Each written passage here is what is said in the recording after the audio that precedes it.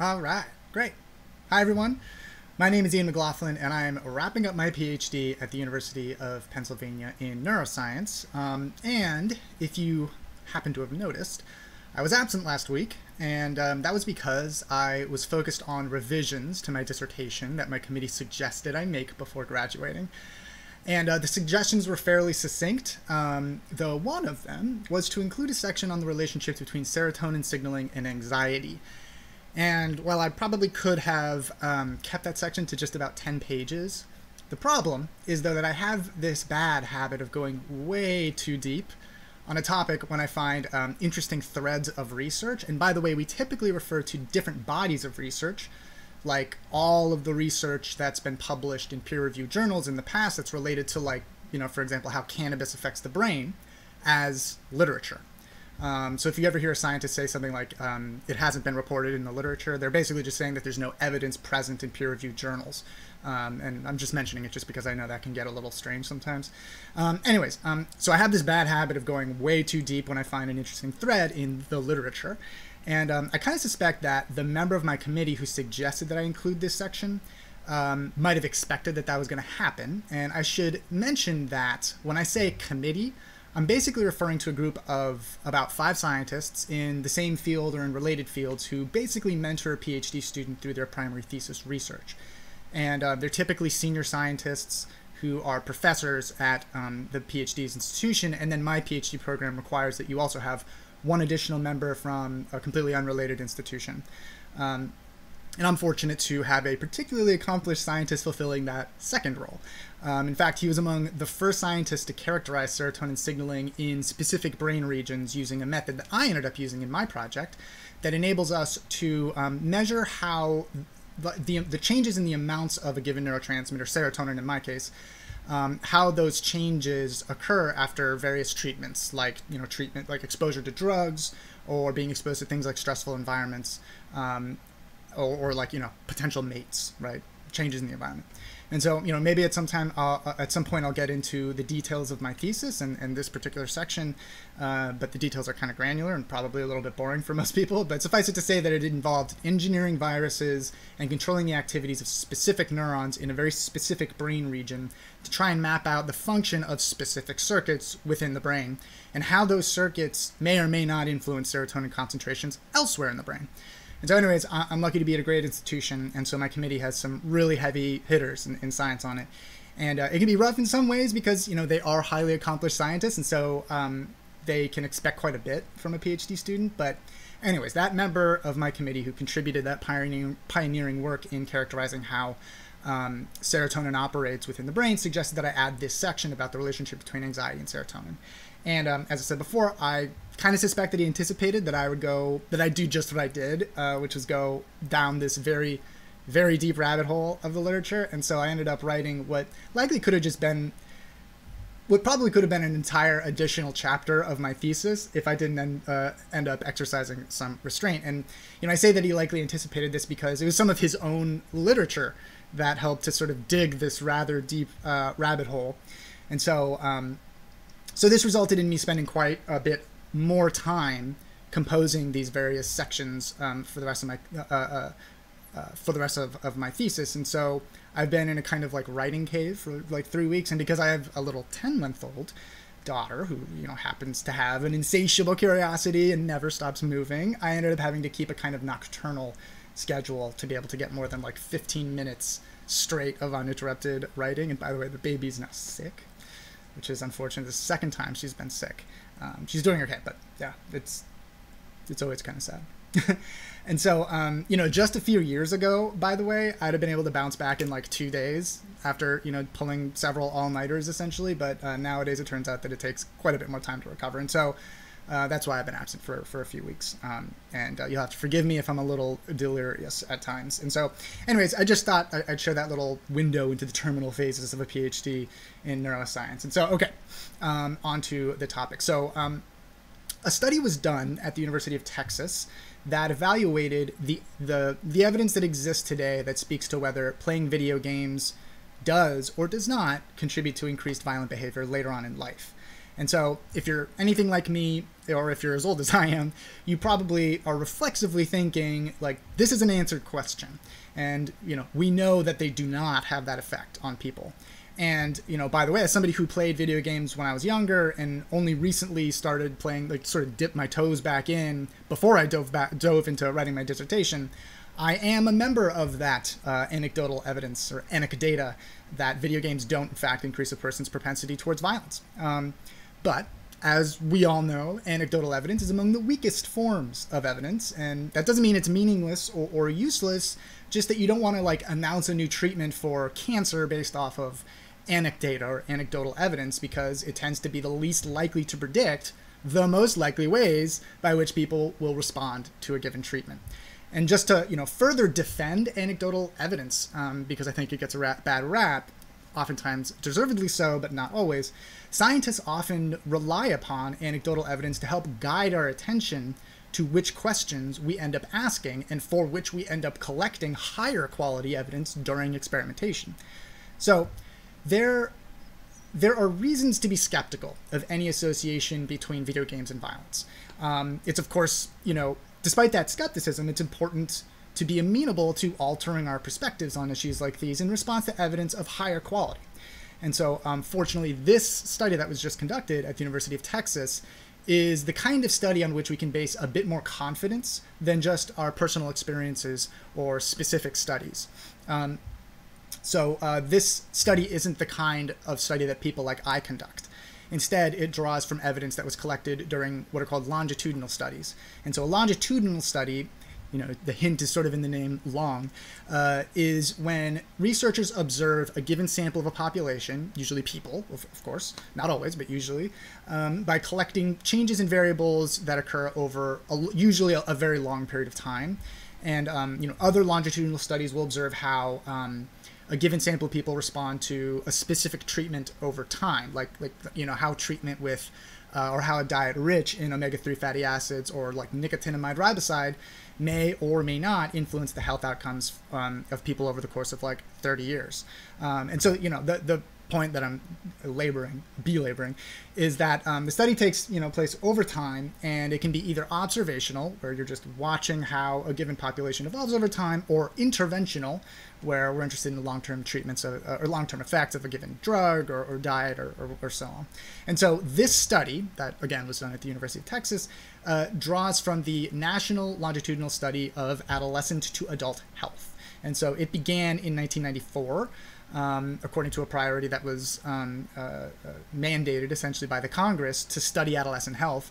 And so, so it started in 1994 with about 20,000 teens, which is pretty massive for such a long longitudinal study. And so as a result, it's the largest study of its kind that's ever been conducted. And it's basically just a set of questionnaires, right? It's tough to do a particularly complicated longitudinal study because the goal here is to track the same person over many, many years. And so, but they also collected some biological samples, like saliva samples, and I think urine samples too. And the way the study has been conducted is in waves, right? And so the waves occurred every few years, starting again in 1994, but then in 1996, then 2001, then 2008, and there is a current wave of observation that's been occurring since 2016. Okay, so that's the well of data from which Michael Ward, who is the PhD who conducted the study at the University of Texas at Arlington, by the way. That's the well of data from which he drew to conduct this study. And so, I think it's helpful. I think a lot of this conversation revolves around intuition. And so, I think it's helpful to think about whether there's any actual scientific rationale or reason to suspect that video games might play some role in increased violent behavior. And so one concept is the general aggression model, which suggests that because violent video games, the images in violent video games can be shocking, objectively, they elicit strong reactions in people initially. And so by playing video games, one learns that violent responses in the context of a game will tend to advance one's goals within the context of the game, right? You have to engage in violent behavior to advance in the game. And so, the sort of like active ingredient of this model, which, I should add, has not been proven, is that the rationale is that this transfers from experience of playing games into the real world. And this is the model that people are likely intuitively invoking when they suggest that people, the supposed victims of the effects of video games, are no longer capable of distinguishing fiction from reality. And so another concept that's sort of a subset of the general aggression model is desensitization theory, which is sort of, again, like a variant of the GAM, general aggression model, which suggests that long-term exposure to any given stimulus, by the way, it doesn't have to be video games, but violent imagery in video games in this case, causes people to lose those initial reactions of, repulsion or recoil, and so, it's probably obvious here, but the active ingredient of this model is that given this desensitization, it becomes easier for a person to engage in behaviors that would otherwise be repulsive to them had they not been desensitized by exposure to video games. And so, at the root of this is the learning that occurs when a person recognizes that their initial repulsion to a given stimulus, or violent imagery in this case, proves to be completely unnecessary and even maladaptive in the context of a game, right? It's maladaptive to find this imagery prohibitively repulsive to engage, right? Because you'll lose the game if that's your reaction every time. And so desensitization, desensitization, the concept, is at the root of other psychological dynamics. It's not only talked about in the context of video games. Like, for example, people with debilitating phobias can undergo therapies to minimize or eliminate their phobic reactions. And the only way that these treatments are able to work is via desensitization. And so it's, it's worth noting that first model, the general aggression model, is composed of other kind of theoretical models with names that are probably kind of arcane to a lot of people, like cognitive neo-association, script theory, and excitation transfer. And Ward does a good job of noting that there are critics of the general aggression model that the critics basically highlight that this model is like all-encompassing and lacking of foundational support. And to be a little bit more specific, most essentially all acts of aggression would be able to be explained by something like a general aggression model. And so, the critics will argue that falsification of this model, which is important to any useful progress in science, we always have to have falsifiability, is impossible, right? If every behavior falls under this model, then how can we possibly falsify this model? Or try to falsify it. And so, these two models are not particularly nuanced or complicated really at the crux, but I suspect they're probably pretty intuitive to most people, particularly folks who haven't been playing video games for very long, like boomers, for example, as the cool kids say. But, Ward makes a good point that video games are just one of many rather new forms of digital media that may or may not have relevance to violent behavior, violent acts. And so for me, it's like it's hard to contemplate that the internet in its modern incarnation, not like the early, like kind of simple internet, has really only existed for like less than a person's lifespan. And like Google itself, in its earliest incarnation, before it was like the Mac Daddy of search engines, began just before the millennium. And YouTube most of a decade later, along with the earliest versions of Facebook and Twitter. And so, I think these things feel like such integral parts of our daily lives. These things really haven't existed for very long. Far too short of a time for us to really understand how our minds are adapting to its prevalence. And so Ward notes that these forms of technology have been adopted because they've basically become indispensable in less than a decade. And few could have foreseen the benefits of them before they were manifest. And because of this, as of yet short lifespan, only a handful of studies, and fewer still studies of high quality, have been conducted that can help us to understand our cognitive and behavioral relationships with these technologies. And then Ward makes one final good point, which is, well, he makes several good points. One final point that I'll mention is that violence in entertainment media has existed for centuries, right? And particularly the glorification of war, particularly early on, but also in like comic books, with a sensory delivery system that's quite a bit more vivid and arguably evocative than like reading Gilgamesh or Beowulf or even the Bible. And, has been the case with video games. There's always been some concern over the effects of violence in media in the United States. But psychologists have taken a particular interest in video games. And, there have been several meta-studies, which is a kind of analysis of a large collection of research that, they had collected about 100 empirical studies, which is like little specific studies, into the psychological effects of violent video games since just 2015. So, it's a hot topic. And it seems to be uniquely hot with regards to video games relative to other forms of media. And, Ward also notes that while a positive association between playing video games and violence does exist, it doesn't appear to be causal. Okay, so we're getting into the actual findings now. And so, in other words, while people that play video games also tend to engage in violent behavior, there's no reason to believe that it's the playing of video games that causes this increased predisposition. And again, this is his analysis of data derived from that massive longitudinal study. And so, as Ward himself puts it, quote, while the data show that fighting later in life is related to playing video games as an adolescent, most of this is because, relative to females, males both play games more often and fight more often. And estimates that better establish causality find no effect or a small negative effect. And so, to put it a little bit more bluntly, this is the most thorough study that's ever been conducted since researchers became concerned about the effects of video games on violent behavior. And this study found that video games simply cannot be said to cause violent behavior. And so, we tend to hear speculation that video games may explain violent tragedies, that occur periodically and more frequently lately, it seems, that, young people in particular have been enacting. And, I'm old enough to remember the shooting at Columbine, which basically brought the country to its knees for years.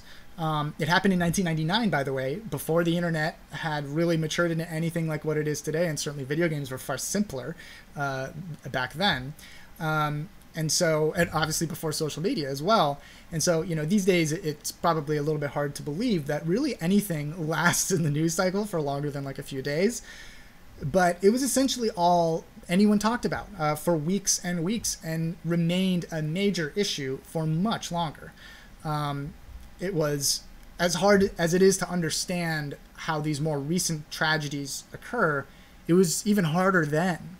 And there was this kind of struggle to figure out the culprit, or at least some explanation for why it could have happened.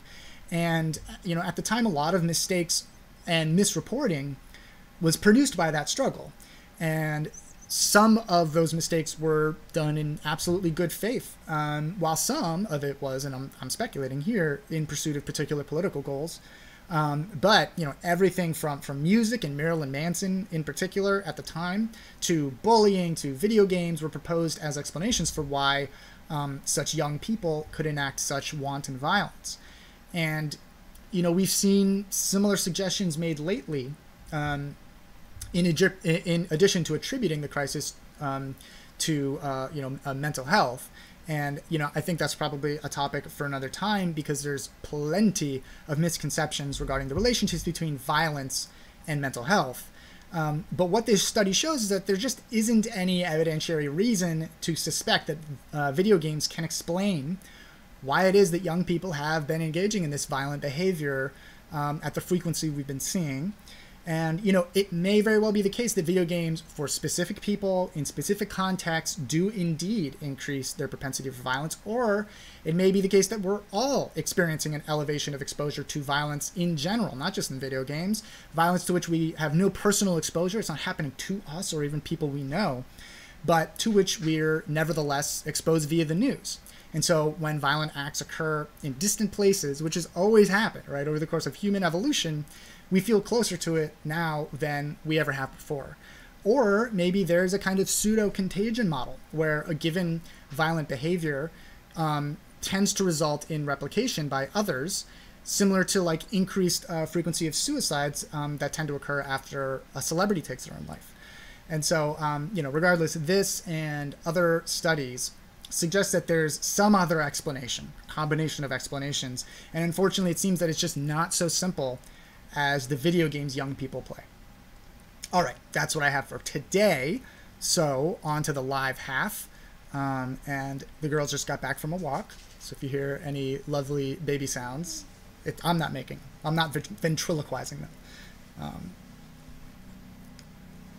All right. Hello, everyone. My name is Ian McLaughlin, and I'm a PhD candidate in neuroscience at the University of Pennsylvania. And I just talked about a study focused on whether or not video games do or don't cause increased violence later on in life. Video games, when played by adolescents, does or does not cause increased violence later on in life, over on YouTube. So you can check that out if you'd like, about 15 minutes or so. I also talked about where I've been for the past like 2 or 3 weeks. I've been going way overboard in writing, adding basically almost a chapter to my dissertation focused on the relationship between anxiety and serotonin signaling. So that's what I've been doing, and I basically had to become nocturnal because I have a 10-month-old daughter, and she's extremely curious, and she's always moving around and walking around. So the YouTube channel is, I think it's named Anthropoid. I don't think I can like identify my URL yet, but I'm pretty sure if you search like Ian Anthropoid Brain, you can get me. Thumper, what's up? Good to see you. It's been a million years, I feel like. Is coffee good for us? Well, it kind of depends on how you define good for you. So, for something to be good for you, I would submit to you that it ought to enhance health or longevity or cognitive acuity in a way that's sustainable. Generally speaking, unless you are in a diseased state, drugs really are not generally good for you, right? Psychoactive drugs. Now, again, if you have a disease or a disorder, that totally changes the equation here.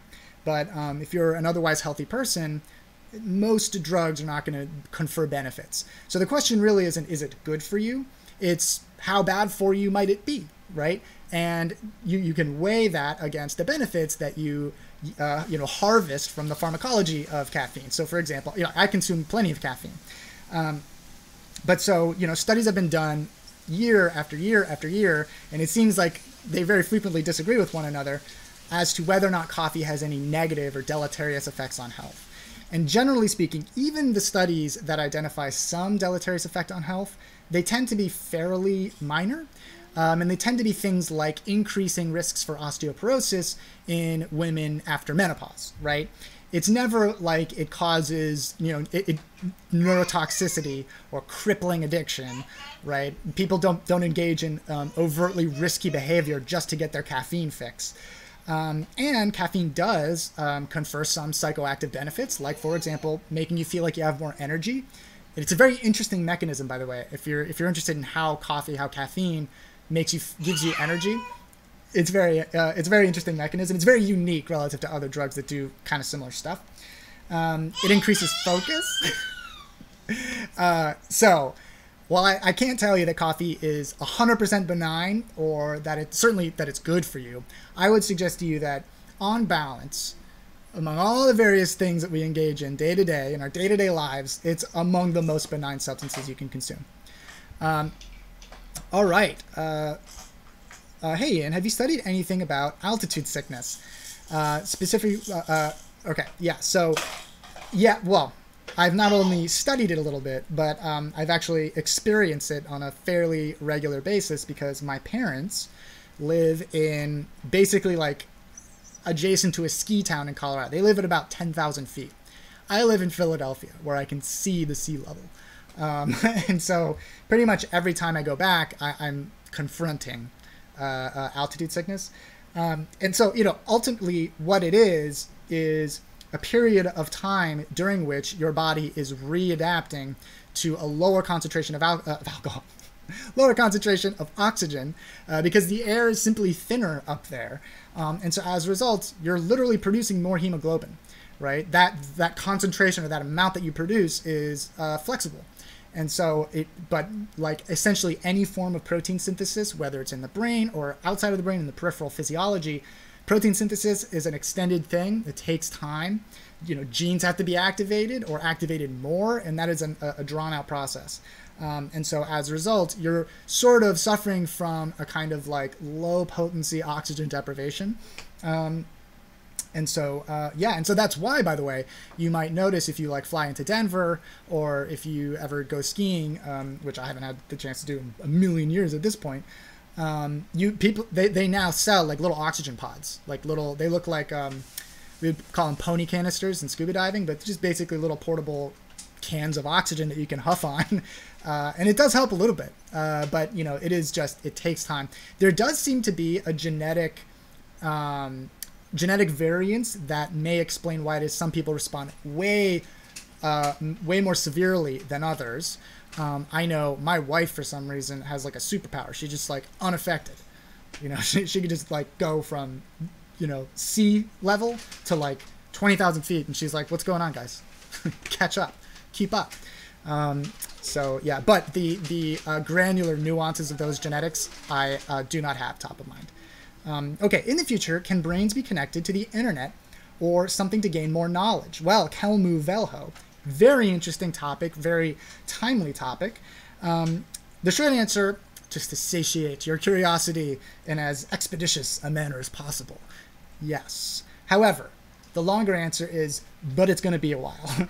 And if you're interested in a kind of longer conversation, a longer treatment of the topic, I have a podcast called Wired to Be Weird.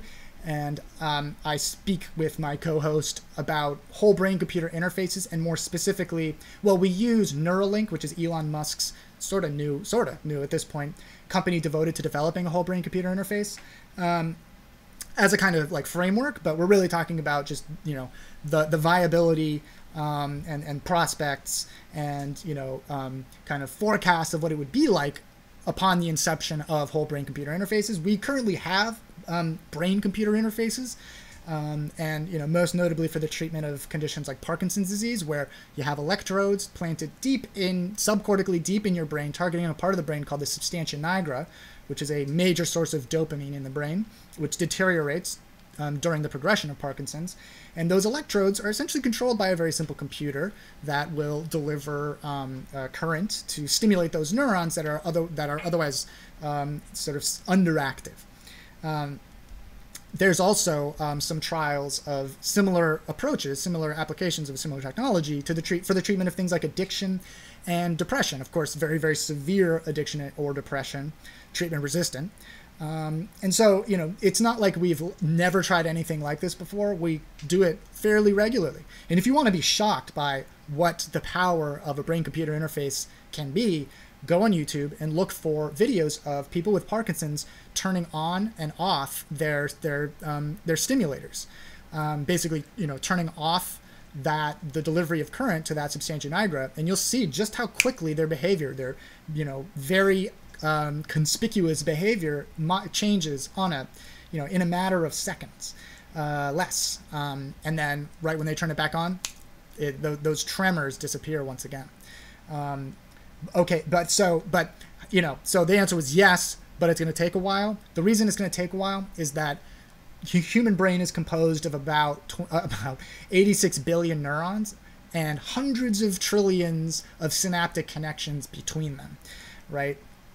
Let alone the role that another type of brain cell that doesn't get quite as much attention, glial cells, which also play very important roles, but they're not firing impulses like neurons, and so they're not quite as sexy. I'm a neuron guy myself, but that's me. Anyways, so to develop a computer that's going to be able to interface with the brain in a meaningful way, you're going to have to be able to interface with several million neurons at least. That one of the estimates is about 10 million or 11 million neurons simultaneously. That could very well be a severe underestimation of how many neurons are going to need to be interacting with this computer. It could be that we need at least 1 billion neurons. And it's not going to be like, okay, we reached 1 billion neurons within this little neighborhood of the brain. They're going to have to be distributed all throughout the brain, from the front to the back, from rostral to caudal, anterior to posterior. Those words all mean the same thing, front, back. Anyways, and we are nowhere remotely close to being able to electrophysiologically interact with 10 million neurons, let alone several hundred neurons simultaneously. And then those, okay, let's say that we develop some kind of platform like Neuralink, for example, is moving forward with a system where you can essentially inject a lattice of electrodes that will spread out over a given region, and then that lattice will communicate wirelessly with some kind of computer that will then collect all this data of the behavior of neurons. Okay, now you have all this data. The next major milestone in neuroscience is going to be, how do you manage that data? How do you deconvolute it? How do you interpret it, right? All you're getting is just, okay, this neuron was on at this point, this neuron was on at that point. What does it mean? And, work like mine will contribute to progress towards developing a better understanding of those data. All right. Does this guy answer questions? I do my best. You have to give simple answer, then go to the next question. Well, it was an interesting topic. And if you're interested in, who cares? Like, yeah, I could just say like, yes, but that doesn't really, there's no potency. There's no nutrition to that answer. I'm all about delivering nutrition. All right. Is the brain's complexity, proof of an intelligent creator, in your opinion? Well, I would submit to you that my opinion on matters of spirituality are no more valuable to you than any other person you could talk to in a bar, right? My expertise is in understanding the brain, the spiritual, the metaphysical implications, ramifications of human intelligence, the complexity of the human brain. That's a conversation for somebody else who's devoted their life to those questions. Those aren't the questions to which I've devoted my life. And I try to avoid voicing my personal opinions whenever possible. I try to stick to the data. And I have data that characterizes the brain. All right. Can bacteria go through the blood-brain barrier? Very interesting topic. So, okay. So the blood-brain barrier, for anybody that's not familiar, is sort of like, it is exactly what it sounds like, right? The brain requires a ton of blood delivery to feed our 86 billion neurons and, probably just as many glial cells, by the way. So if 86 billion sounds like a big number, double that. And we have at least that many cells in the brain. Neurons, which are the excitable brain cell, are some of the most metabolically active cells in the entire body. We're talking muscles, cardiomyocytes. Neurons are oftentimes they are more active. They require more energy than other types of cells. Okay, so we have all this vasculature, all these veins or all these arteries delivering blood, veins draining it, that invade all through the brain. And there is a very important difference between the blood vessels at the level of the central nervous system in the brain and the rest of the body, and that is that in the rest of the body, there are these tiny little gaps between the cells that compose blood vessels. Those gaps are called fenestrations. If you might vaguely recall fenestration, there is a term called defenestration, which means literally throwing somebody outside of a window. And so those are the little windows between the cells that compose blood vessels.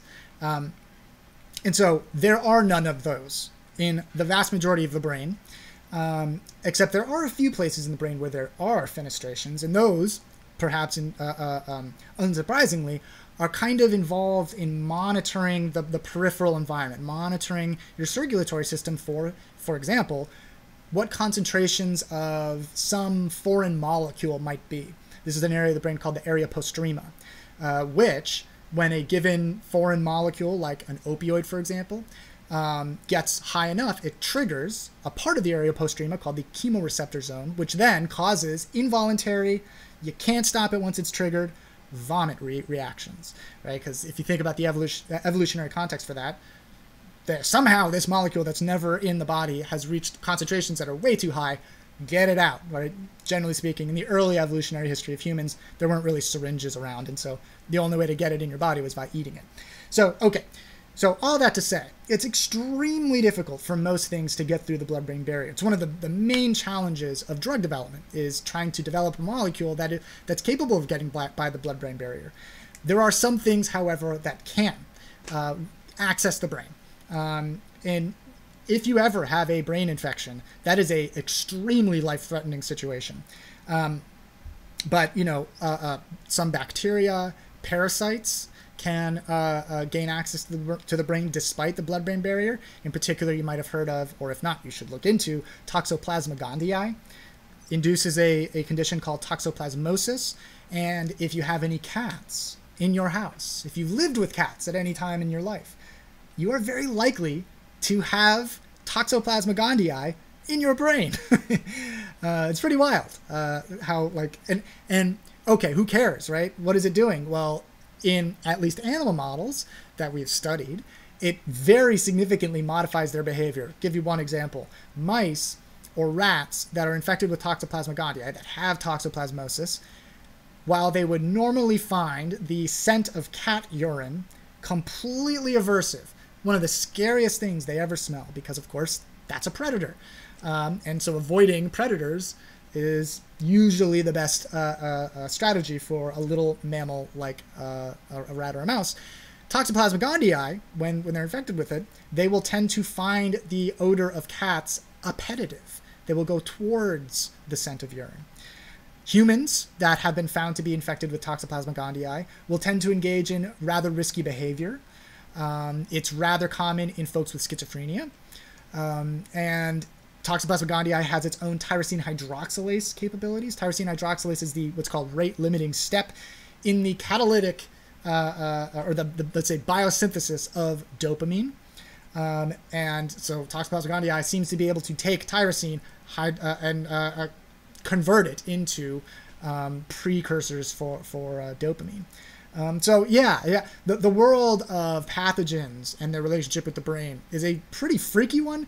And for okay, I've probably gone on this topic a little bit too long, but suffice it to say that we are in a stage of neuroscience where we are learning that the relationships between the immune system and the brain, which has been always conceived as being immunoprivileged, really no relationship with the immune system because of that blood-brain barrier.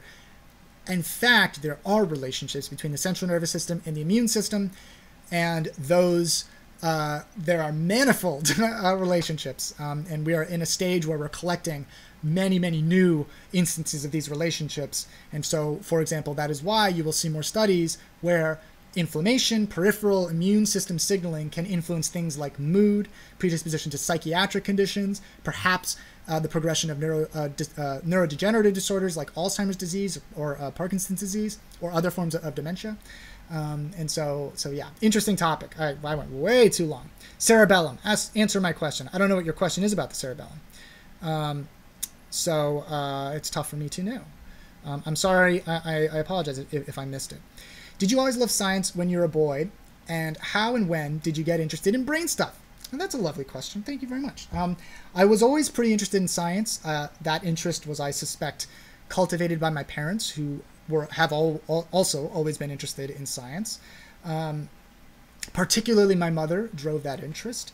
At the dinner table, we would have conversations about evolution and Richard Dawkins, who was particularly prolific at that time in my life.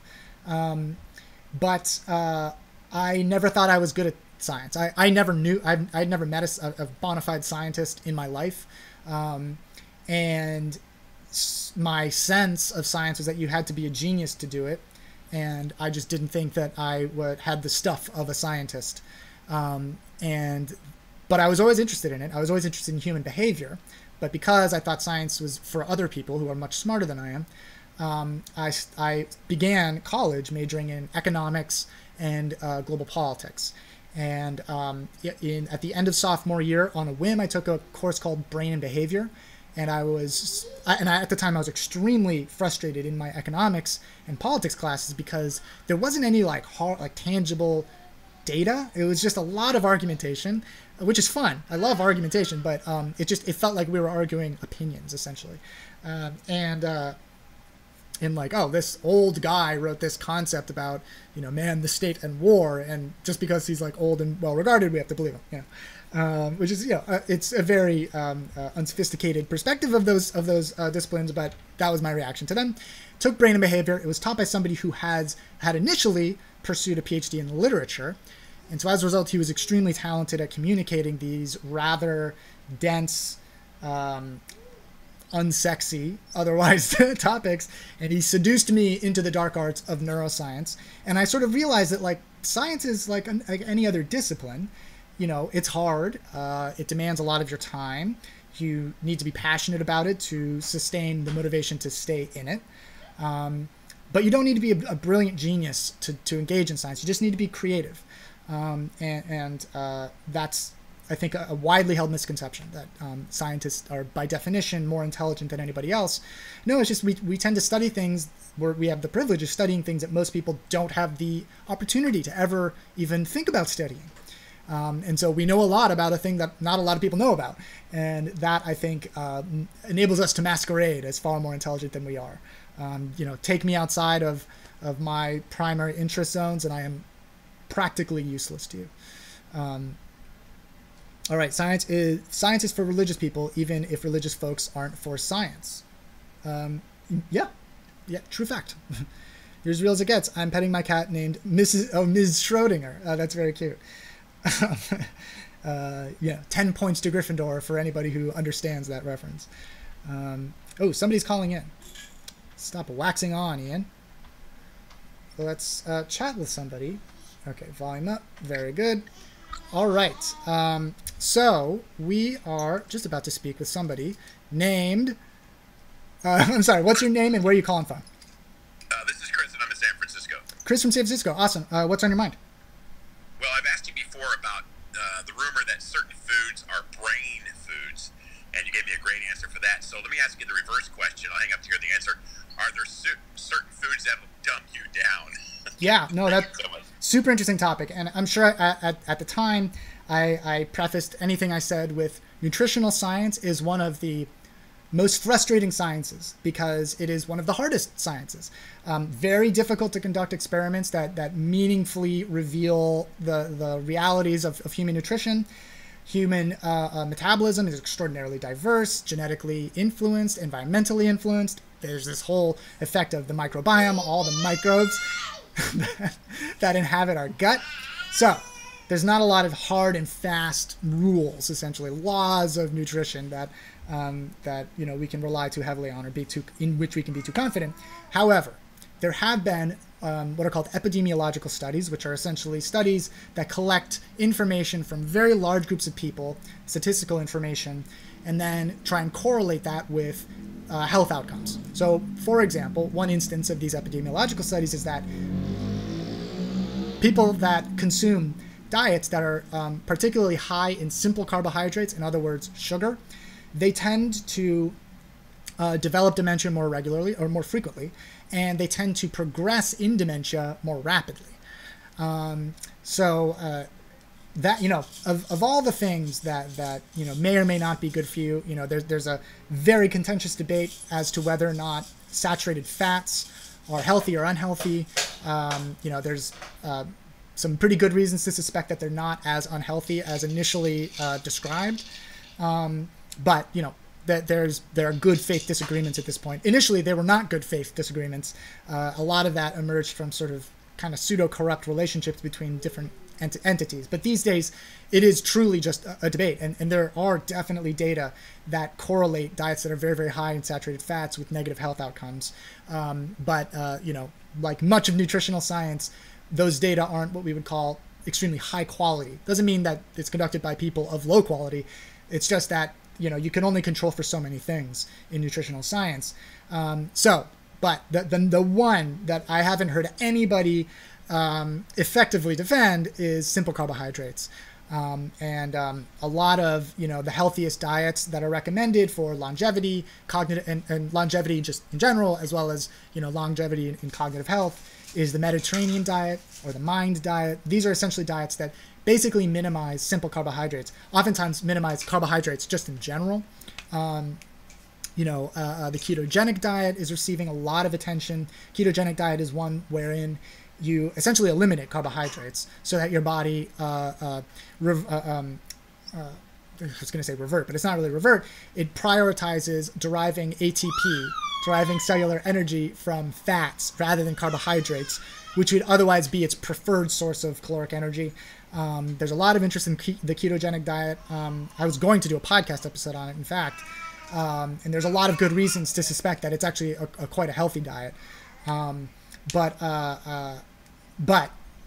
almost all of these diets, Mediterranean, MIND, ketogenic, essentially revolve around minimizing carbohydrates, and at the very least, simple carbohydrates. There's really no good reason to consume simple carbohydrates unless you're like a peak performance athlete, you know. Then simple carbohydrates can be quite helpful to give you those intense, you know, to satisfy those intense demands of energy. But for most of us, mere peons in athleticism, simple carbohydrates are just not necessary. All right. Love hearing Baby. Wow, if I had a microphone playing for longer, you would hear her quite a bit. She's extremely vocal, very opinionated little baby. She is the best. She is so adorable. She's sick right now, though. She caught a bug of some sort. Her nose is just, you know, dripping with a vengeance. Olfactory receptors. Does the number that a person has vary by cultures or in the blind, for example? Super interesting topic. Okay, so everybody's on the same page. Olfactory receptors. Olfaction is the unified sense of smell and taste. Without olfaction, you would not be able to smell nor taste anything.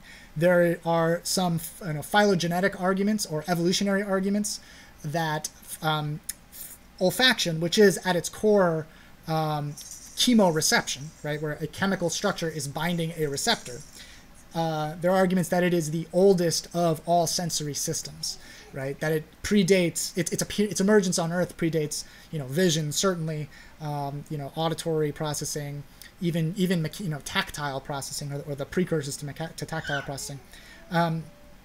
So yeah, and as a result, in the human brain, it has a very a rather unique neural architecture. The neurophysiology associated with smell and taste projects in unique ways compared to other sensory systems. For example, it sends direct projections to limbic structures, which regulate emotional processing and motivation. Okay, so olfactory receptors are the sort of the kind of the bare minimum of the olfactory system. It's not, you know, without olfactory receptors, we could have an olfactory cortex. We could have an olfactory bulb. We could have, you know, all the rest of the physiology. But without the receptors, there is no transduction. There is no conversion of the presence of a molecule to a change in sensory perception. And different animals have different numbers of olfactory receptors. I, of course, am forgetting the number that humans have. But, you know, we're pretty good at smelling stuff, right? You can tell when somebody's farted, for example. You can tell when I can certainly tell when somebody's cooking lobster. But the number of olfactory receptors in the human olfactory bulb is paltry relative to dogs, for example, who have tremendously more olfactory receptors, which enables them to not only have a more sensitive sense of smell, but that enables them to distinguish more nuances. Like if you can imagine, when it comes to vision, we have essentially 3 cone receptors, 3 receptors that are sensitive to color. Those colors are red, green, and blue, RGB. And in some women, by the way, they're called tetrachromats. They have an extra red cone for you know, slightly different nuanced red perception. If you can imagine having, you know, so that's all we have, and it's pretty effective. Human vision is pretty remarkable. It's very messy, but it's pretty remarkable. If you can imagine expanding, and so those cones correspond to different regions of the electromagnetic spectrum, right? The electromagnetic spectrum is the spectrum of waves, essentially, that, you know, is composed of X-rays, microwaves, gamma rays, and so on. And there's a little sliver of it called the visual spectrum.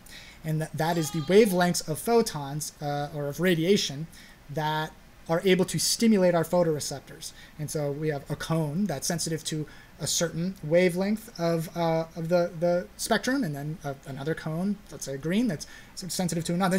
So if you can imagine, we just proliferate. We expand the number of cones on the eye, and we vary the spectrum to which they are sensitive.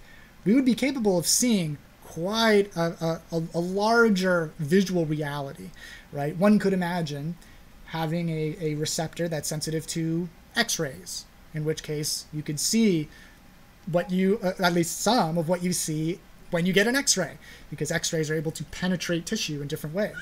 And same goes for other areas of the electromagnetic spectrum. Okay, so that's like comparing dogs to humans. Now, I do recall, Oh, and the process of generating. So we generate olfactory receptors all the time. That is, by the way, how we become accustomed and desensitized to a given smell. You might go to a foreign country and, whatever, there's a bunch of a different spice that's very prevalent in cooking, or, the use of perfume in cologne is just different. They maybe just don't use it at all.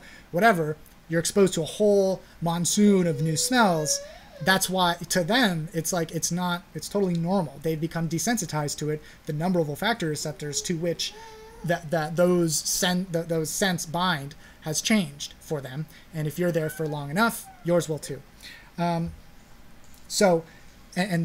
genetic process is very interesting, but I do recall seeing that there is some genetic predictor of like olfactory sensitivity.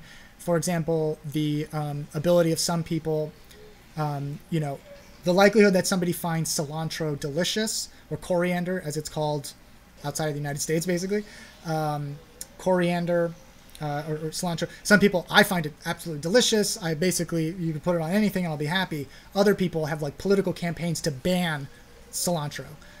That is genetically predictable.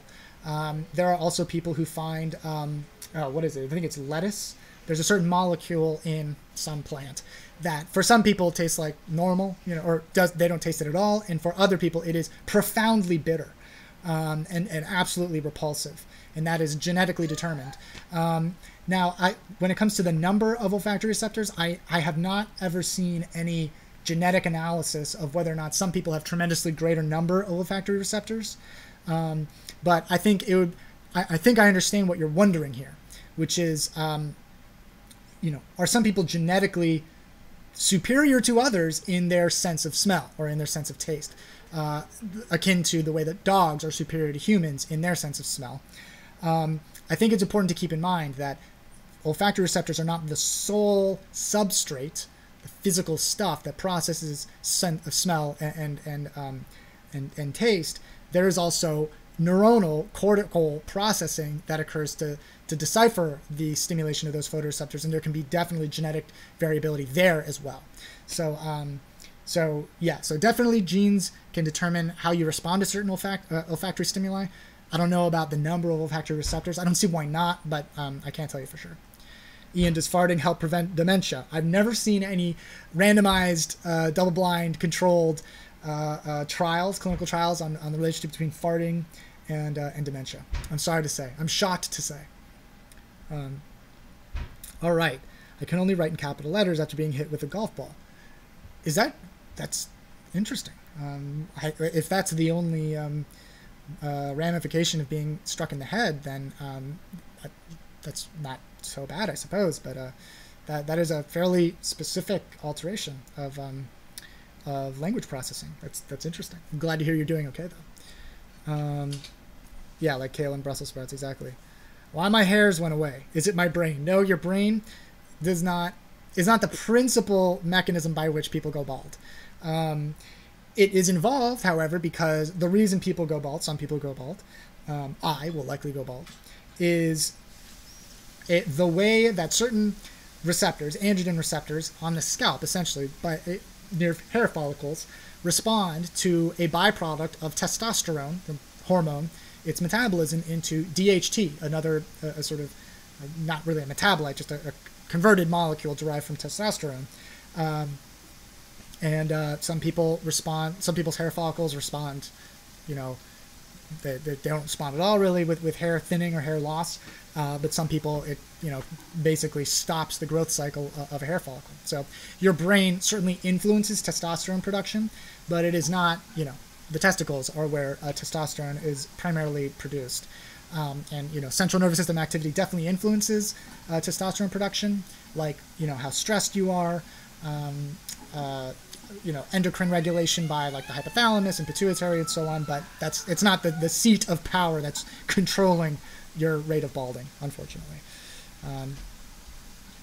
All right, can we see her someday? That was something that my wife and I debated quite a bit, and we came to the conclusion that we're really only sharing pictures of the baby with family members directly. We're not even putting them on Facebook.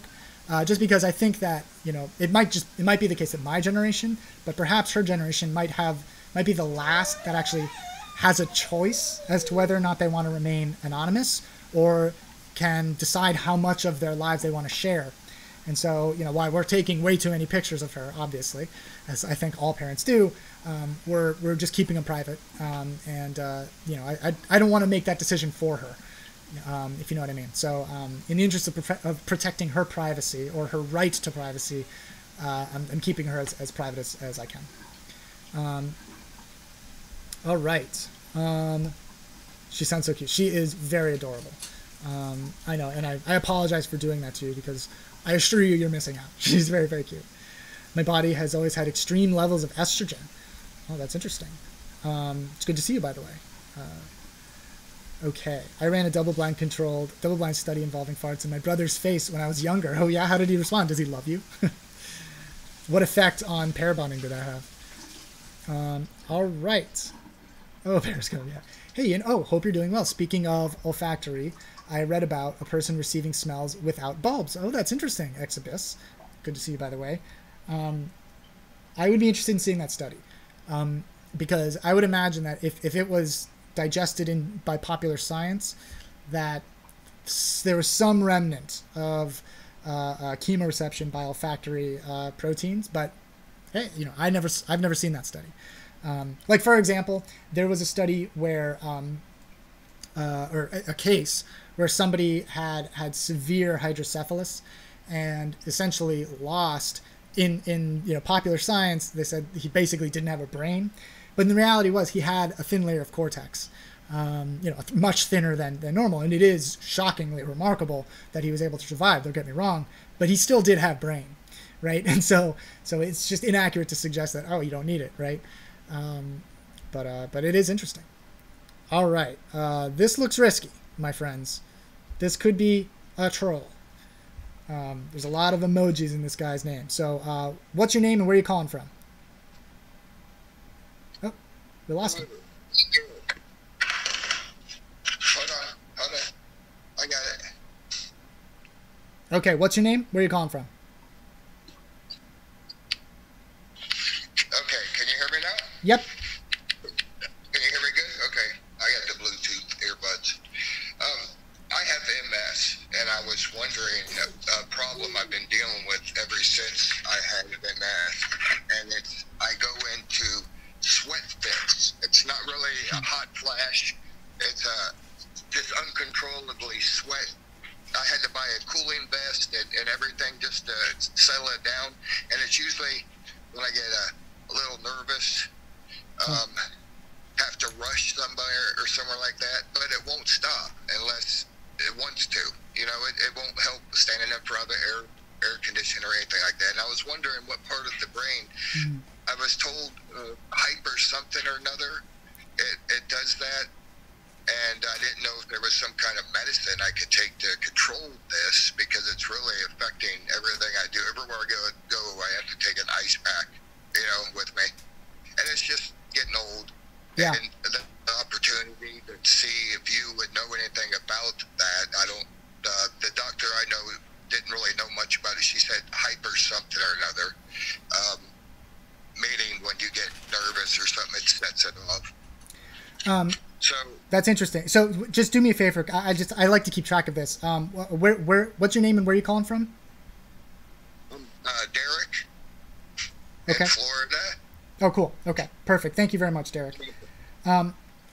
So that's interesting. Now, I'm sorry to hear that. By the way, while I am unfortunate to not have MS, I am a sweater. I got this from my dad, inherited from my dad. If I am not like very rigidly controlling the temperature in my environment, I'm just sweaty like a pig. It's the worst, and I'm always too hot too. And so I can empathize to an extent. We just moved here 2 years ago, and I did it in Illinois also, and so it wasn't the Florida temperature. It was dead winter. I would do the same thing, Yeah. Well, so there is a condition, or it's not, it's very loosely described as a condition because it's obviously not life threatening. And I'm forgetting it. It's like hyper. Oh gosh, I haven't looked this up in so long, but there is a recognized condition where sweat glands are hyperactive. Now, but you don't necessarily have to be super hot for them to be hyperactive. There's also hyperthyroid, where hyperhidrosis. Thank you so much, Marcus. Yes, hyperhidrosis, where That sounds like what she said, yeah. I'm sorry. Say that again. You're a little muffled. That kind of sounds like what the doctor, my primary, said. Yeah. She told me to ask my neurologist, but I don't see her for another month, so I just took the opportunity to pick your brain. So that there is a little bit more we can talk about. So hyperhidrosis is one thing. There's also hyperthyroid, where it's completely different mechanism, but people who have too much circulating thyroid hormone will oftentimes get excessively sweaty, and they're much more easily excitable, and they're very energetic and sort of stressed more regularly. Regardless, if it is just hyperhidrosis, then there's actually, you might have heard of Botox. So Botox is, it's a cosmetic thing mostly that's used to... What's that? Say that again? Headaches also. Oh, yeah. Yeah, so actually it has been shown to be pretty effective for some people with migraines, but if you get injections of Botox into certain sweat glands, like I know a lot of celebrities actually get it in their armpit, believe it or not, it'll prevent you from being able to sweat for, an extended period of time. I'm from my head, which is shaved, so I don't want Botox blowing up my head. Oh no, it wouldn't do that. I'm not even recommending you do this, but that is just one alternative. If it's really affecting your quality of life, there are medications that you can take to alter your sweating. But generally speaking, it's not recommended unless in most cases. Right. She recommended at first that the only thing she knows would control the sweating and body temperature would be like antidepressant, SSRIs, okay, and Xanax, which I'm both on. I'm on both of those. Wait, what was the second one? Xanax. Oh, Xanax. Okay. And SSRIs, which I do take Effexor. And Okay. she said that is known to cool your body off, and that's all she knows about what medication to take is SSRIs. She said I'm taking pretty much everything that would do it. Yeah, I mean, so that is a completely different mechanism. So those, an SSRI and a Xanax, which is alprazolam, which is called a benzodiazepine. Those are attacking this issue from the perspective of psychiatry. So the concept there would be that because you're, for whatever reason, prone to becoming anxious. By the way, you can just develop anxiety because you are anticipating that you're going to start sweating. And so that will minimize. The sweat attacks happen as simple as my wife would text me more than 3 times, and I wake up from a nap. I panic like something's wrong. I see. I'm in something like that. I see. Well, then that makes a lot of sense to me. And I'm certainly not going to comment on whether or not what I feel about your doctor's prescribing decisions. I would absolutely have conversations with your physician, and I would rely on that. But that does make sense. I mean, that sounds like a panic attack. Yeah, it's a minor one, but since I have MS, it's just so bad. And I just didn't know if you knew a trick in your experience, if you've heard of it before, things like that. No, listen, man. That's okay. Yeah, Derek, I wish I had something better for you. And I tell you what, if I did, then I would also be doing that method. I have fans all over the place. So that's my strategy. Go on Amazon and get yourself an ice vest. I have. Yeah. I have that. And yeah. I wear the ice vest, and that works great. But well, I don't want to wear the Busch Gardens or anywhere like that. So. Yeah, exactly. Yeah. Well, listen, Derek, thanks for calling in, man, and best of luck. And let me know if you do come to some kind of effective treatment. Please let me know what it is. All right. I meditate a lot, so I'm hopefully in one of my trance meditations, I'm going to be able to solve this somehow. Pineal gland or something, what I mean? Well, good luck, man. It was great talking to you. Thanks for calling in. Thank you. Yeah, and I don't know that there would be any relationship with multiple sclerosis, but of course the diagnosis with MS complicates what kind of medications you might be, considering. So Abyss, I saw that you said that Botox essentially prevents the snare complex from operating. You are absolutely right. In fact, that was a pop quiz question that I put on one of my quizzes for my intro neuroscience students in my recitation. But because sweating is regulated by cholinergic activity, and we're specifically talking about the snare complex that enables the release of acetylcholine, it prevents activation of some, whatever pathway is, regulates activation of sweat glands. So just like, acetylcholine is binding nicotinic acetylcholine receptors at the neuromuscular junctions every single time you move any muscle, every time your heart beats, every time you raise your eyebrow like that. Same thing goes for sweating, and that's why Botox both paralyzes muscles and also can prevent sweating. Pretty crazy, right? All right. Ian, do you have panic attacks too? Next juice, interesting topic. I don't know if I've ever had a panic attack. And I think, if I were telling that to myself, I would suggest then you probably haven't, right? Because they're pretty abundantly obvious when they're happening. But I am certainly prone to anxiety. And there's a difference there. The difference between fear and anxiety is very interesting. I just basically wrote a chapter of my dissertation on it. And it's been, a distinction that has kind of vexed scientists for many decades now, arguably centuries. But I've probably had something like an anxiety attack, if not just an outright anxiety attack, in the few days prior to my dissertation defense, which went very well. But I inherited this predisposition to anxiety.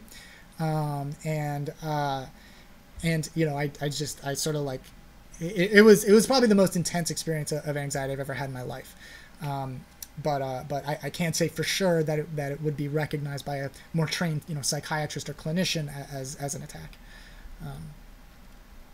Okay, when neurology checks see if they see a white spot on her brain from the injury. Well, certainly if he's diagnosed with multiple sclerosis, they've already done some neuroimaging. I would imagine. All right. Oh, thank you for the super hearts, guys. Oh, thank you very much, Joy, for the super hearts. And thank you to LL79. I really appreciate it. That's very generous of you guys. All right. Oh, right. Does that affect sensitivity to capsaicin and TRPV1 receptors laced with Botox? That's interesting. I don't know. I doubt it. Because that's a pharmacological, interaction. And unless those TRPV1 channels are only on cholinergic neurons, I don't see any reason for why that would prevent the signal transduction. Could be possible. Maybe they are only cholinergic neurons, but I would imagine that they're not. Well, I would imagine if they are cholinergic, they're probably co-releasing glutamate, so yeah, But I'm speculating there. TRPV1 channels are very interesting. They're sort of like the proto-dread chemogenetics. All right. Can you talk about the effect of exercise and movement versus being sedentary on the brain? It's a very interesting topic. Okay, so obviously this is a giant topic.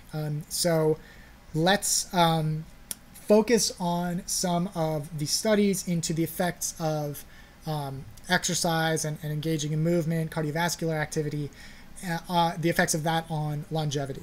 So for the longest time, and it was sort of perplexing because it's so counterintuitive, but for the longest time, there was really not a lot of evidence to suggest that engaging in exercise, yielded any real benefits in the development of Alzheimer's disease or dementia. It was super weird. Like, in what instance would you ever suggest that exercise isn't good for you, right? And so, physicians would recommend, do it anyways. We can't tell you that it's going to prevent your dementia, but you should do it anyways.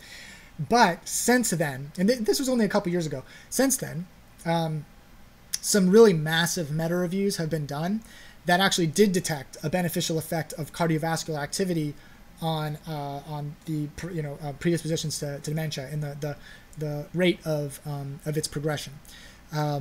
And it was specifically cardiovascular activity, not like resistance training, although resistance training is definitely beneficial for other reasons. But yeah, and I think they recommended, they essentially found that like the government recommended, the NIH recommended frequency of cardiovascular exercise for people over the age of 65, basically predicted for the best cognitive outcomes with regards to dementia. So, it was something in the ballpark of like, 20 minutes of moderate intensity cardiovascular exercise 3 times a week, something like that. So yeah. Yeah. All right. That's awesome. Thank you. It's my pleasure. Thanks for asking, Next Juice. I appreciate it. Okay. It can give me heat sensitivity. Forgive me. You're a doctor. I'm a PhD candidate. I'm basically, I'm in like the last phase of my PhD. It's the PhD. My PhD. I basically added. I defended many months ago at this point, but I added a couple sections to my dissertation to make it a more compelling read, a more substantive document. Okay, what is oxytocin? Oh no, OxyContin. It's OxyContin, but OxyContin with a breakthrough of oxycodone due to the brain when prescribed over 12 years. Okay, so so what I suspect you're referring to is oxycodone, which is the active ingredient in OxyContin, is being prescribed for the management of pain, chronic pain, with the availability of breakthrough of higher doses for the treatment of breakthrough pain, basically pain that penetrates your your foundation of analgesia of your pain management. And so, different doses of oxycodone are used for different reasons. In pain management, oftentimes those doses can get pretty high because it turns out, unfortunately, opioids, even potent opioids like oxycodone, are actually not that effective at actually treating chronic pain. That said, we don't have a lot of good treatments for chronic pain, and opioids at least improve quality of life and do mitigate the severity of pain to some degree. But so as a result, oftentimes people have to escalate their doses to, regular doses that, the amount of which would potentially kill somebody, somebody who doesn't have a tolerance. And this is, of course, due to the development of tolerance, which in response to opioids occurs fairly rapidly. And by the way, I actually studied the pathway in the brain that has the densest collection of the receptors, the neurotransmitter receptors, to which oxycodone, heroin, morphine, fentanyl bind.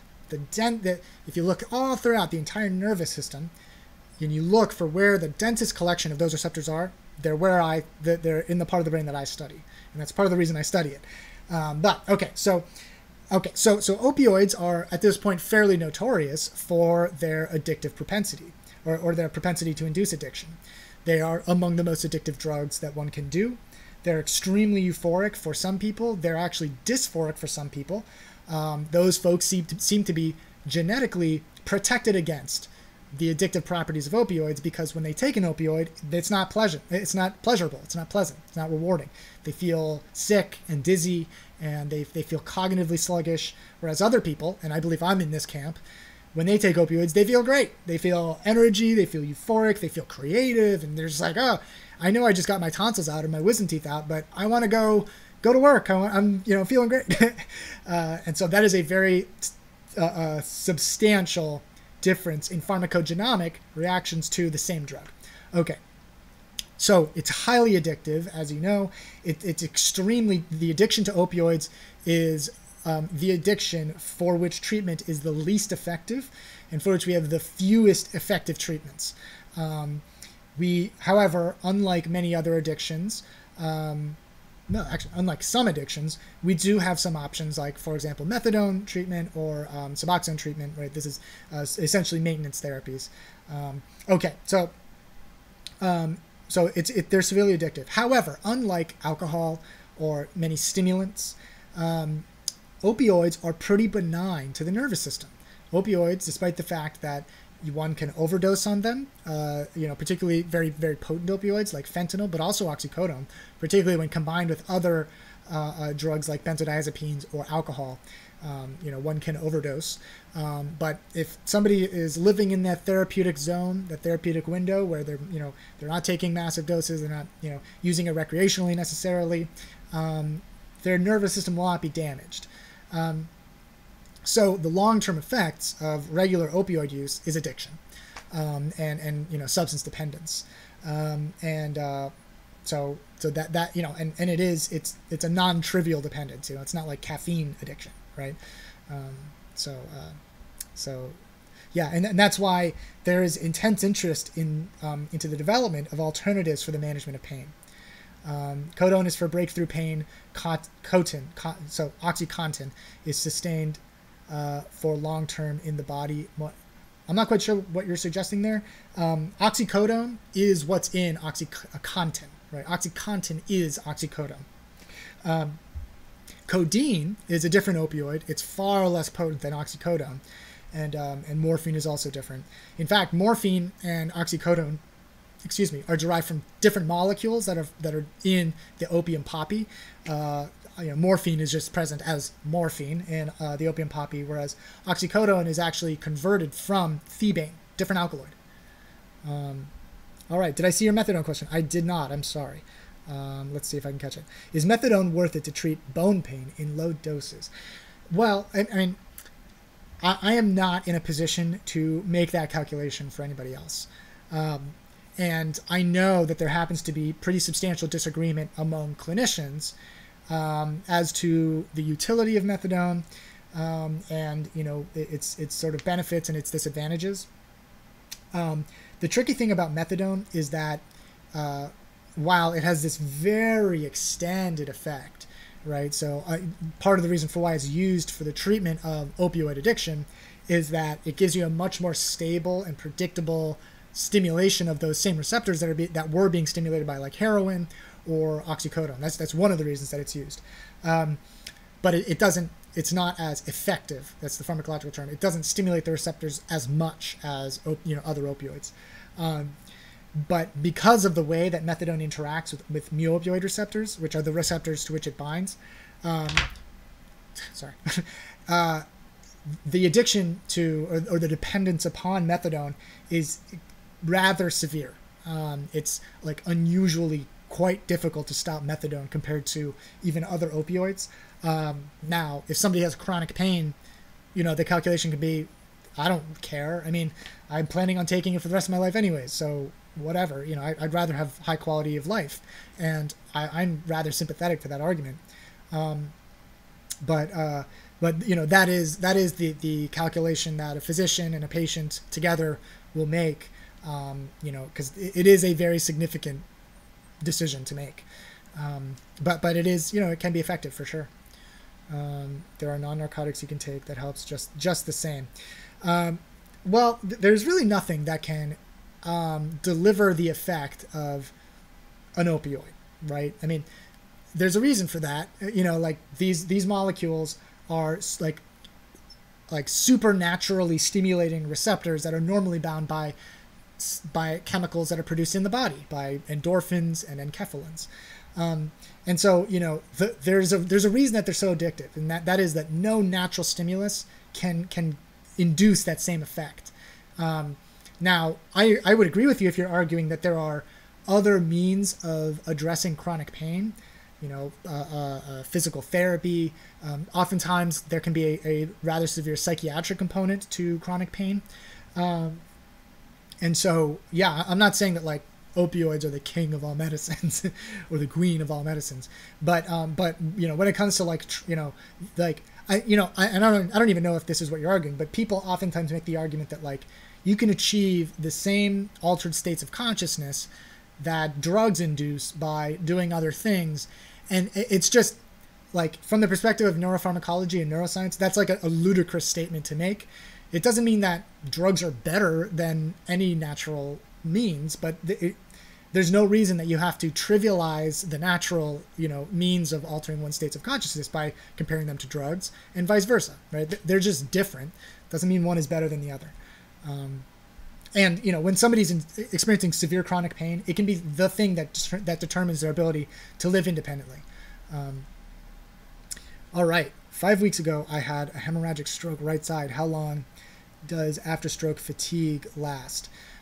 So, Ronnie, first of all, I'm sorry to hear that. For anybody that's not familiar, there are essentially two kinds of stroke that people will tend to have. One is where essentially a blood delivery vessel becomes obstructed and blood cannot flow, and the other is the hemorrhagic stroke, and that is where there's essentially bleeding within the brain. They both essentially, the reason we call them both strokes is they both end up delivering the same consequence, which is a deprivation of blood delivery to various parts of the brain. And depending upon where in the brain that has occurred, that blockage or that bleeding has occurred, you, depending on what those brain regions do, you can have different symptoms. Oftentimes because there are certain blood vessels that are particularly critical for the delivery of blood, oftentimes they tend to be, associated with motoric control, one's ability to move various muscles, but oftentimes also can include language, disrupted language processing, either because one loses the ability to move the muscles of that generate speech, or it can be cognitive disruption, where the parts of the brain that process language are damaged. And there are other things too. Like mood can become disrupted, and one of the sort of classic sort of general symptoms, regardless of where the stroke has occurred, is this fatigue that, from what I understand, post-stroke fatigue can last for a range of time. It's usually a couple weeks. And that, unfortunately, can make the physical therapy that often is prescribed after a stroke really difficult, because, not only is it actually just neurophysiologically difficult to move those muscles, to literally send the signals to the muscle, but you also are just exhausted. It's just, and so it's a tragic demonstration of the relationships between motivation to move and capacity to move. But I don't know that there is a hard and fast rule about how long post-stroke fatigue will last. But my anticipation would be that it ranges depending upon the severity of the stroke. Good luck with your recovery. Stroke is so somebody very close to me had a stroke a while ago now, and of course I studied stroke, the biology of stroke, in graduate school and in college. When you study neuroscience, you learn about strokes, but from when you're taking on the role of a scientist, you're just understanding the underlying biology of a stroke. And what you don't come to learn, and what I came to learn in a sort of horrifying way, is how much more progress there is to be made on the quality of treatments for stroke. It's sort of remarkable to me that we haven't come further in how we address such a very common affliction. I had no idea. I sort of assumed that we had, you hear about like the clot buster drug, which is actually not as effective as it's described as being, like the clot buster. Yeah. Like bust those clots, but it's actually not that effective at doing that. It's interesting biology in the way it works. Anyways, regardless, best of luck with your recovery. It's great. It's clearly your language capacity is intact. You're quite intelligible in your ability to write, Ronnie, and I would imagine that correlates with an intact cognition. So that is a great sign. Great sign. Okay, blood thinners. Yeah, essentially, blood thinners are oftentimes prescribed after somebody has a stroke. All right. Yes, it is very poor quality indeed. Yeah. It's depressing. Well, what is it, the post-it notes on the wall all about? I guess you haven't seen the status of my garden recently, have you? So those post-it notes were those post-it notes, this whiteboard. I also have post-it notes over there. Because I was writing this new section, which I can't remember how long the section was, probably in the ballpark of like 60 pages. And essentially every sentence of those pages is derived from some piece of research that has been performed in the past, in some cases in the very distant past, where like they were literally like stimulating different parts of the brain and seeing what happened to people. Totally wild. Like, you could never do that. I mean, you can do that, but it's very seldomly done. This was like, they were essentially stimulating a part of the brain called the periaqueductal gray, and like, okay, what's happening? How do you feel? And people would engage in like defensive behaviors, and they would also say, I'm experiencing the most severe dread I've ever experienced, which is like, oh, that's interesting. Let's move over to the side. What's happening now? Anyway, so like every sentence is cited, right? It's derived from some finding in the past, and just keeping all of those concepts top of mind is essentially impossible, at least for me. And so I need like a physical manifestation of those thoughts, of those ideas, and then just reminders of like, okay, I'm going to move on to this next section, but don't forget to modify this, this, and this in this section. And when you're moving in through this section, remember that, oh, there was that periaqueductal gray study that is probably going to be relevant as I move into the next section. So that's why. And because I wasn't done with the dissertation completely until rather recently, that's why they're still there. And it is also just kind of interesting to me. Oh, actually, those were for my defense. Don't forget, various topics for my defense. And these are for my dissertation. And it's just kind of interesting to me now. It's sort of like an artifact of the most stressful experience of my life. So, yeah. All right. What can I tell you about anxiety? Oh, man. Well, I can tell you a lot. So my thesis research was on a very evolutionarily ancient part of the brain, been on the planet in some animal or another for at least 350 million years. How do we know that? It's because we see it in fish. Fish are rather distantly related evolutionarily to humans, much more distantly than other mammals. The other primates, chimpanzees, bonobos, rhesus macaques, even gorillas, they have this pathway in the brain. Okay, that's our closest relatives. Other mammals, right? Dogs, cats, rats, mice, they have it. They have that same pathway. Okay, so, rodents are more distantly related. But then we can go even further and further and further, and we can go all the way to fish when the kingdom of Animalia had yet to crawl from the depths of the primordial ooze from which we all descend.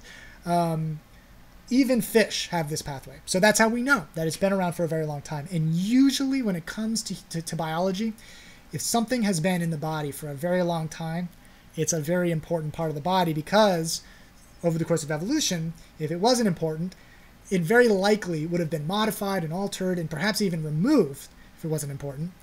And but probably what happens when it's sufficiently screwed up is that an animal finds it very difficult to survive. Okay, and we have good reason to believe that it's involved in regulating anxiety. Been around for a long time. That's the topic of my dissertation. Here's an interesting thing about anxiety that until my descent into this body of literature devoted to understanding the ethology of anxiety, in other words, how we understand human anxiety by observing animal behavior. After all, we are genetically related to other animals. What was interesting to me was this, and this is called the Deacon-Greif hypothesis of anxiety and serotonin. Actually, we'll step back. There was this couple, the Blanchards, Blanchards, because there's two of them, the Blanchards, and they composed one of the, I think, most interesting models of anxiety. And it's not just anxiety, but I think it's the most interesting articulation of it, which is it puts it in comparison to fear. Anxiety, so fear is what we feel in the moment when there is a threatening stimulus that's a threat to our survival, when we're in the presence of an axe murderer with a machete. Anxiety, however, is the anticipation that there may be some threat in the very near future. And that's a learned capacity.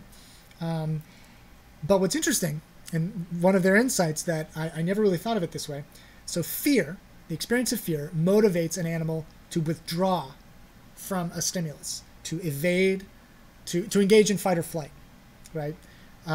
Anxiety, however, actually motivates an organism to engage the potential perceived threat, to engage in exploratory behavior until there's sufficient fear to drive an animal back away once again, or for the first time, right?